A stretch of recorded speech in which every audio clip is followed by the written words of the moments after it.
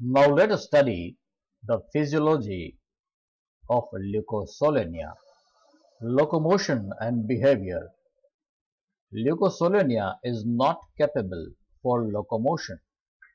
It is supposed to possess local contractile powers that appear to be mostly restricted to the region of osculum.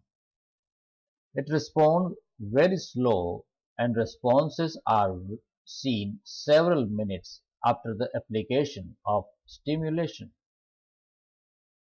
Essential life processes of a leucosolenia are depend upon a continuous uninterrupted flow of water through its porous body. Water current is caused by constant beating of flagella of millions of choanocytes. Water enters spongocyl through ostia and exits through osculum. Flow of water is controlled by the closing and opening of ostia. The water current brings food and oxygen and removes excretory as well as reproductive elements.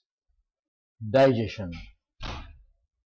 Planktons are chief source of food. Choanocytes capture and digest the food. Amoebocytes receive the partly digested food particles from choanocytes. Complete digestion and distribute the digested food from cell to cell by diffusion. Amoebocytes digest food intracellularly.